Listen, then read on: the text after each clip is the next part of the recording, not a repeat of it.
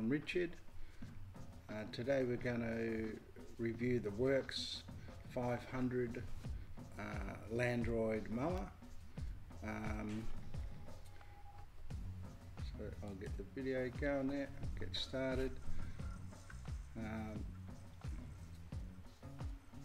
It's going to bring itself in and dock itself here.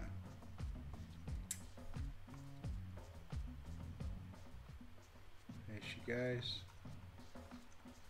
See the blades turning underneath there, and they just come to a nice gentle stop. There's the cutting deck underneath. Now you've got 3 small blades, and they just move around freely.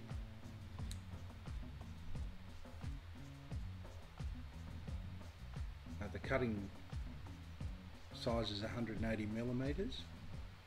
Now we're just taking off here and going to do a lap around the boundary. I've set mine under our fresco here. It's not the ideal place. You get 10 meters of cord, but you need a power point to run it to. So you either need a power point or get an electrician to put one in wherever it suits yourself. So for now mine's just there. It's got the wires running under the rubber mats, and it picks it up. Okay.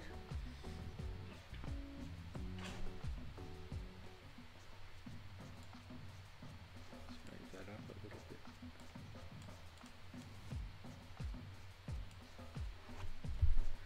Your cutting depth is it goes from 1 to 5, which is 30 mil to 70 mil at 10 mil increments.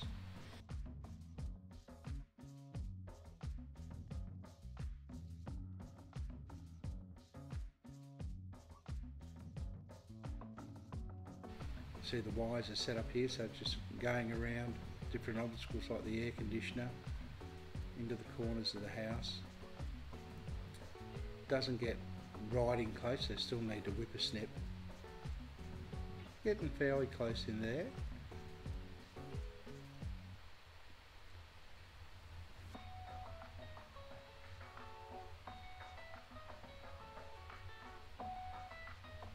As you can see, that one wheel goes one way, one wheel goes the other when it turns it, which has been a bit of a problem for us here because we're in sand, and if those legs have like plastic wheels, and it's flattened spikes, I suppose you call it, and it has had a tendency to pick up the wire and bring it up out of the grass, because it's only sitting on top of the wire initially, and then the grass grows around it. But even so, this grass is fairly established now, and it still seems to pick it up at times and cuts the wire. You can see it pegged there.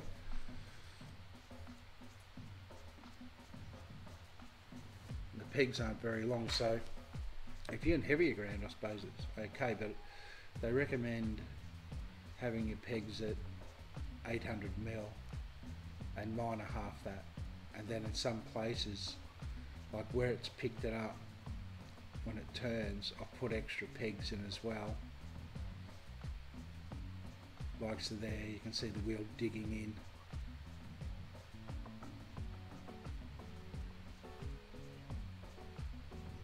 Going along doing the boundary. I've probably got my wire in a bit close. The wire, with the grass, once I put the wire in, when the grass was growing, it did seem to move the wire a bit, so I did have to go back and adjust some spots that were, it got pushed too close.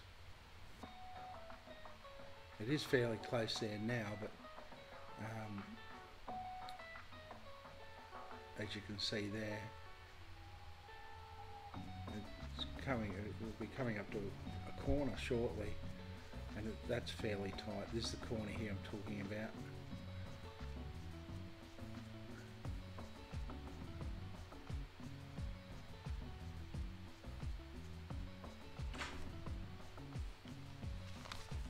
What they say about them, a few things.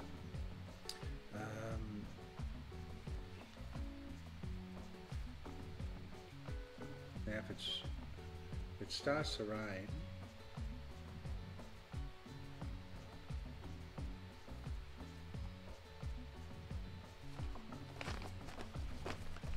it will send itself home.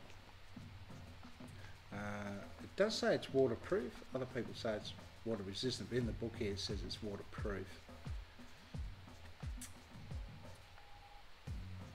There's another angle of it, and this is when it's finished its boundary, and now it's going to go off and do its work. With the charging station, you're supposed to have no obstacles, 800 millimeters as it goes in and 300 as it goes out. And normally people have it so they're set straight, so it will go straight in, straight out the other side, where mine it comes in, docks itself, and then resets itself to go out and mow the lawn. So it's a little bit different to others. I have had a couple of issues which I've got another video on, of fixing a broken wire, and the wire was sort of on top of the mat, but now it's underneath the mat.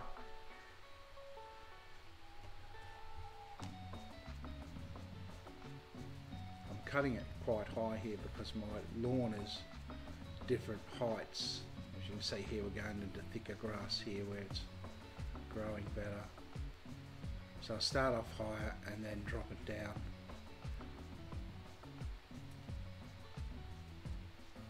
As I feel like it, you know, as I think it's going to cope with it. It has got a mechanism inbuilt in it, so if you are cutting and it's too high and the motor's working too hard, if it gets too hot it will cut off and stop.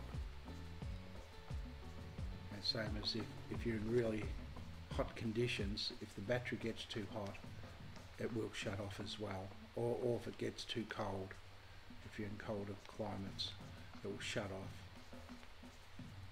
Here's a view of the underdeck. I've got quite a bit of footage of the underdeck because I think it's quite interesting. You can see how when you're looking at the lawn, it's how it looks quite even, but when the mower goes over it, it does vary a bit. And you can see that when you're under the deck there, it sort of moves up and down a bit.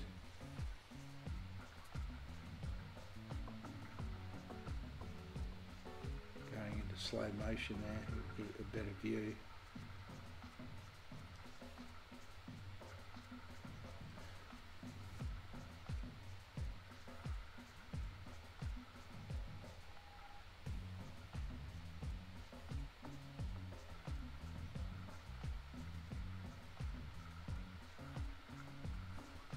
It's got some information here. In case of lightning storm, protect Landroid by unplugging the charging base, disconnecting the boundary wire, and making sure Landroid is not allowed to charge. In the winter, and especially in case of very cold weather and snow, we recommend you store your Landroid inside.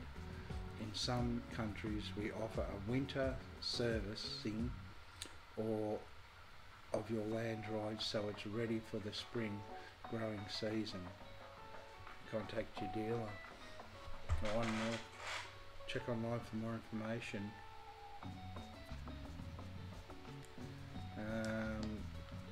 You've gone through your cutting heights. Security and pin protection to prevent unauthorised people from being able to use it. Landroid is protected by a pin code that you can easily set up. You can also set the time, the date and time of when you want it to go out. So if you want it every Thursday or every second Thursday, or if you want it, it's not very loud. So if you want it to go out in the middle of the night, it's very quiet.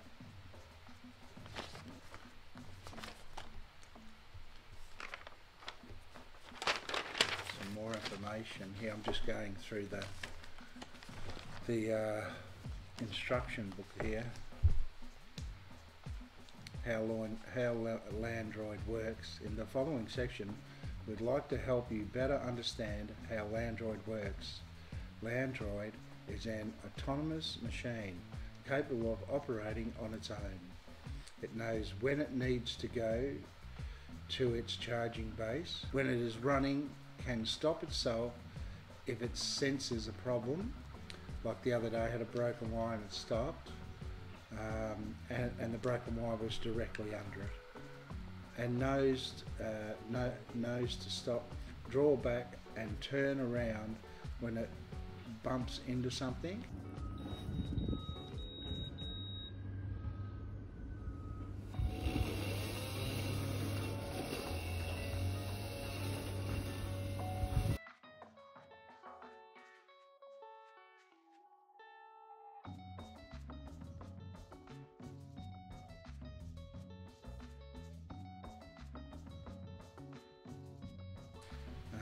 Landroid will also automatically stop its blade's disc from rotating if it is lifted off the ground.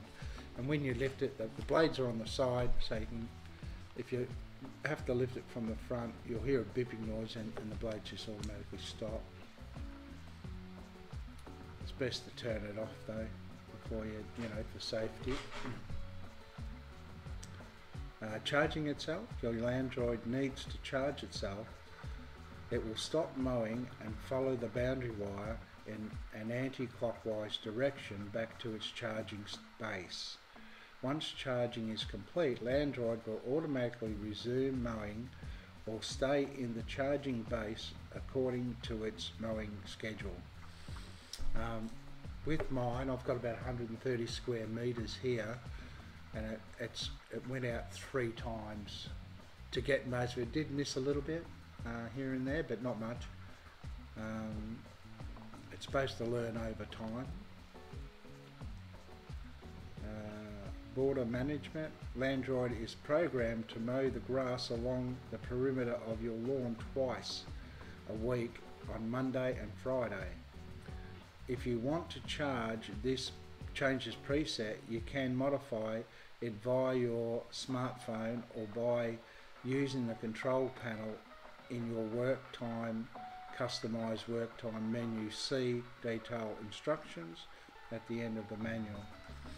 So you get an app that comes with it, and you connect it to the internet, and you can download updates and things like that. You can also put updates, I believe, with a card as well, with a stick. Landroid is there's rain sensor. Landroid is 100% waterproof and happy to be outside, but mowing wet grass does not give the best finish or result. Landroid is equipped with a rain sensor which detects rain and tells Landroid to stop mowing and go back to its charging station. Rain delay time. After a rainfall, Landroid restarts when the grass is no longer wet. The default rain delay time is 180 minutes. You can change the rain delay time setting via Landroid app. Well, that's handy. We've gone through that bit. I won't go through setting up the wire. That can, if you're interested, that could be another video. Mine's been set up for a while, so as I say, with my sandy ground, I've had some problems, and with the charging, where the charging station is, when it just pulled up the wire and cut it, and then I've changed the system of putting it underneath the mat and more pegs. So we'll see how we go now. I might have to even, where it goes on the edge of the pavers, there's a bit of mortar it runs to hold the pavers in. I might have to knock that out the way to get a peg and get the wire down, but I've actually pinched it in between the pavers a little bit just to hold it there.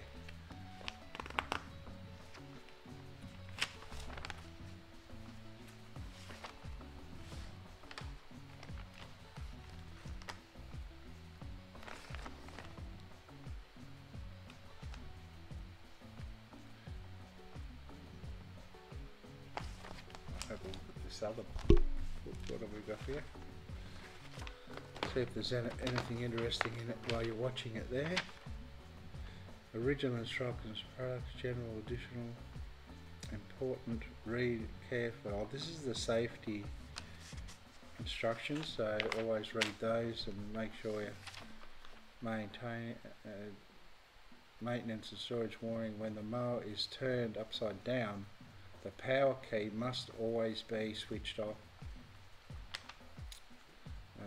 The power key should be switched off during all work on the mower underframe, such as cleaning and replacing the blades.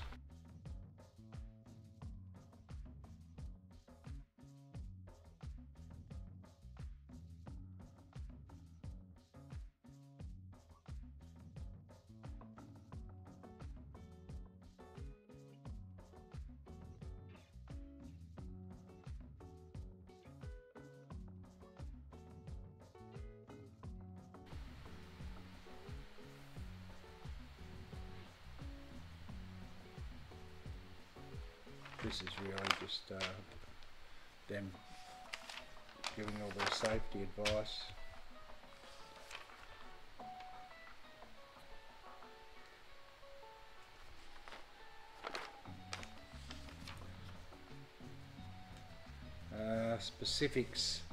Specifications WR139E 100-199 technical data.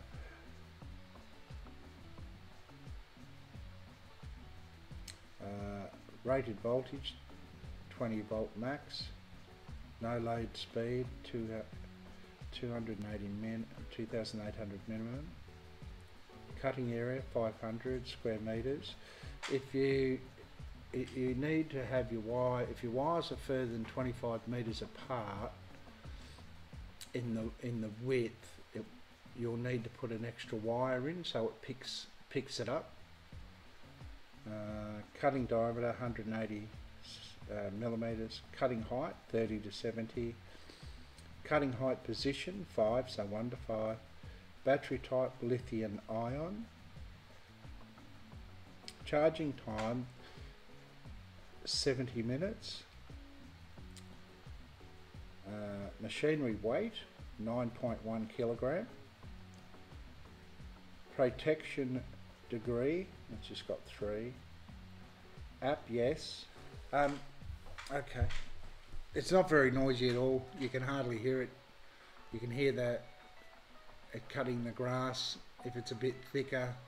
If not, it's just every now and again you can really just hear the electric motors, really. Well, I think. Accessories.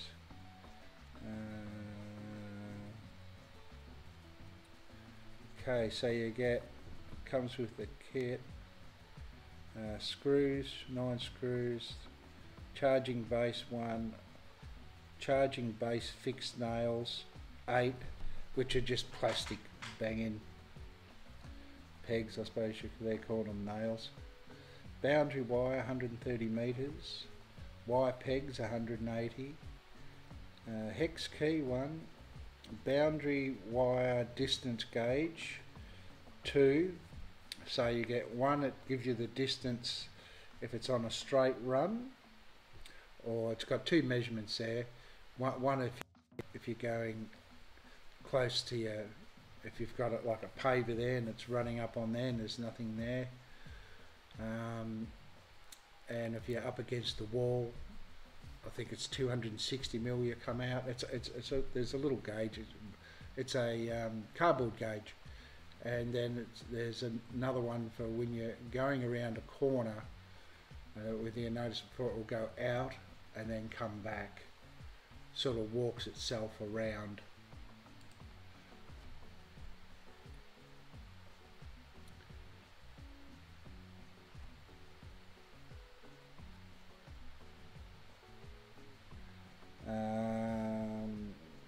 Connectors 2, that's to connect your wires if you need to.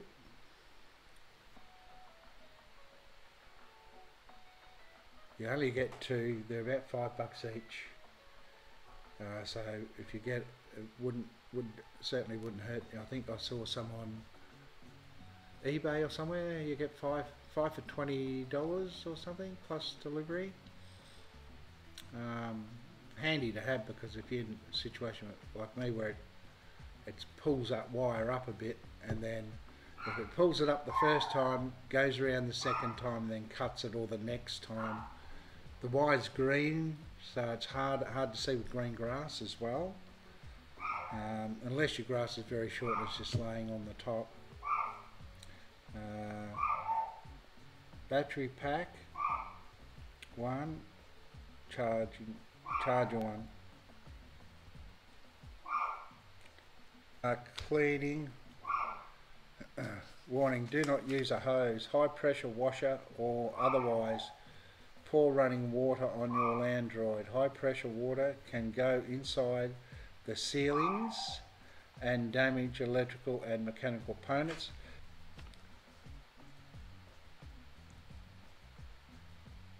Cleaning the upper body, clean with a spray bottle filled with water. Don't use solvents or polishes. Use a brush or a clean cloth to remove built up dirt. Cleaning the bottom. Flip Landroid upside down. Remove debris and grass clippings using a brush to remove. Be careful not to touch the blades with your hands. Wear gloves protection. Clean the blades, discs, chassis and front wheels thoroughly with a soft brush, moist rag.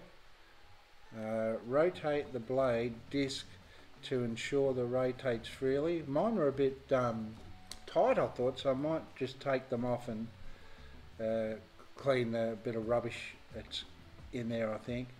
I mean, they're still working. You see when the blade's operating it's okay, but I suppose it doesn't hurt to keep them free. Remove any obstacles, remove any lodged debris so that doesn't cause crack in the blade disc. No, it's not the blade disc. Even the tiniest crack affects mowing performance. Check the blade spin freely around the fixing screw. Remove any obstacles.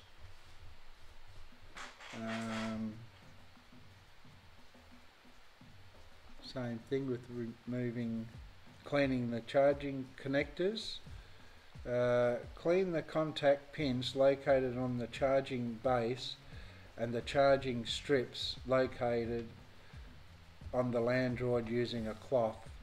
Periodically remove any build-up of grass, clippings, debris, contacts charging to the successful charging. So I think it's well worth it. I did buy it. I'm very happy with it. There's a few little problems, but I suppose that comes with everything.